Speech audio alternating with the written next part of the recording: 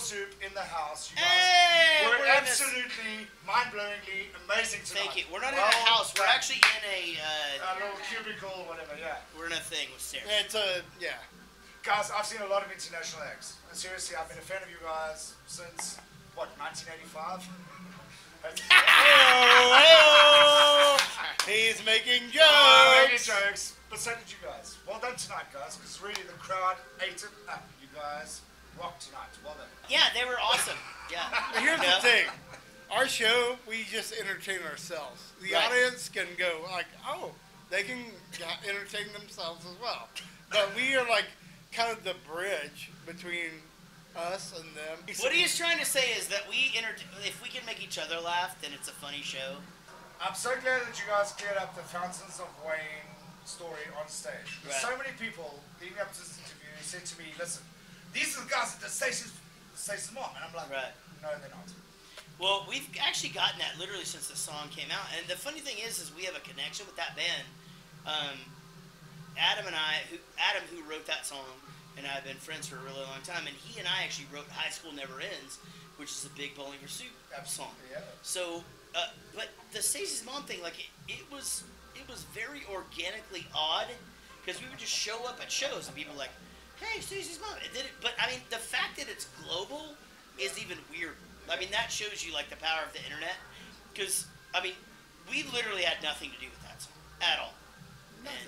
And here we go. Okay, I've got a quick question for you guys because, I mean, you guys like never got back together in 2015. I loved your promo video, by the way, when you guys were getting back together. It was amazing. Right. What were you guys up to before that? We really didn't break up. We just No, exactly. I mean, our thing was that we needed a break. And you know what? Now if we're gonna get serious for a second, like we all needed a little bit of our time. We did it for our own mental health. Correct. Yeah. But I mean, but also like I got divorced. Eric got divorced. You know what I mean? Like Gary had kids. Like it just the world was insane at the time. Is that a rock star thing to get divorced? Is that like what you do? No, the thing is that I don't think it's cool to get divorced. I didn't want to get divorced. Yeah. Nobody does. That's the reason why Nobody I wanted does. That's the reason of course. why, But no, you fall in love and it's love. And you do that. It becomes so taxing that the other half feels... Life was hard for the first time in our existence. We were almost 20 years in. It was either let's let the band burn out and just fucking end up hating each other and like not go all through this together and yada yada, or let's back up, let's stop, let's go through this together, be with each other for all of this, and get together and come up with a plan. And get together and come up with a plan for the future. My next question is a simple one.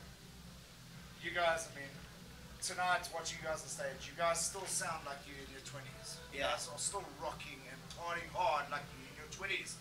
Yeah. How the fuck do you do that? Because we're smart and we know to keep our relationship first and to keep the band first and to deal with all the other shit outside of the band or whatever individually and also collectively, and we're just fucking a good unit of people. Do you guys find that the audiences today are different to the audiences of yesterday? It has nothing to do with when we took a break. The audiences are different today because they were different all the time. Audience is ever changing. For us, it's amazing because it stays like everything. God, we have such an amazing existence. It's across the board. We have actually, I'm gonna tout our fucking Facebook page right now. Go ahead. Our Facebook fan page. What is it called? It's called the Bowling for Soup fan page. It's become a community of awesome people that like us, but they like each other. And what's weird is they go non-BFS posts, and they solve each other's fucking problems. And we had nothing to do with this other than we're like good people, and we like everybody. I love everybody. Well, the thing is too is that like, so when we were a bar band back in the '90s, no hits. It was all people just came out to drink with us, right? And you make friends in life. Then we had hits, and then we had hits on Disney. Then we were on a cartoon. And you keep your friends. So our audience is literally an insane mixture of people who have been with us for 20 years and people who have been with us for 2 years. When you guys broke into the industry, I mean, really hits it big was what? Was 90s, mid 90s? No. So, I mean, our thing was just like, and I used to tell the guys in the van back. I mean, we've been together 25 years, and we were together 9 years before we ever got in a tour bus. We were together, 12 years before. And back in the day, we were like, oh my God, we're either gonna like have to get real jobs, or we're gonna be the greatest band of all time. Right. And guess what happened? We became the greatest band of all time. But that's true. But I would tell them all the time, like, I mean, here's the thing, like, we could literally be doing anything in the world, but let's not strive to be U2.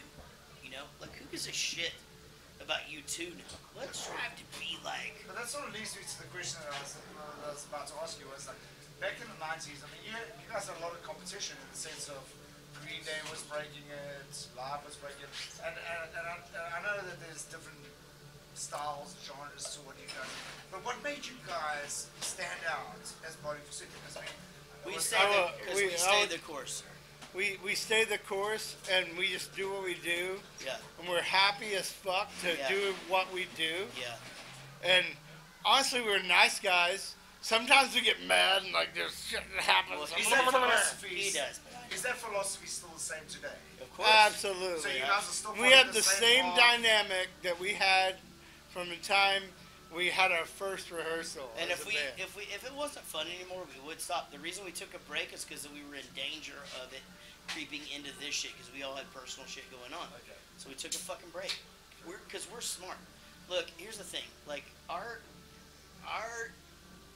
Bowling Pursuit is what it is. The reason we work is because if you listen to us after a long day at work or a long day, whatever, it's going to make you happy. People in our genre went out and did other kinds of music, and they all did it great. I mean, it's whatever. I mean, who gives a shit? Everybody does what they have to do. The reason that we are still here, and the reason that we're still relevant, yeah, and still literally the greatest band that's ever lived, is because if we put out an album, it's gonna sound like Bowling Pursuit. It's gonna make you happy. There's gonna be a song about a breakup. There's gonna be a song about this. Guess what? AC/DC has always been AC/DC. They put out AC/DC albums. They tour. They rock people's balls off.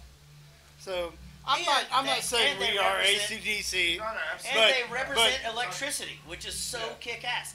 Because if we didn't have electricity, we couldn't do this interview right now. Fair enough. But I mean, talk about electricity. Forget this. You guys were electrified on stage.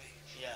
It's just because we're up there being ourselves. And the thing is like, you just never change the show. Like, our show is like, look, I think it's funny to try to make him laugh. I think it's funny that Eric is ridiculous and basically makes no sense when he talks. Yeah. It's fucking funny, like, and I get up every single night and I have that pleasure of being able to do that.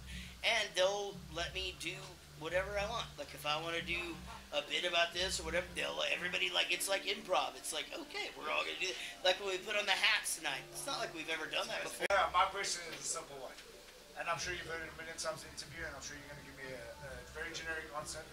But be a little bit creative and specific. Where to from here? We tour Texas. Then we go on Warp Tour, the final Warp Tour. Then we enter into our 25th year as a band. Big album coming?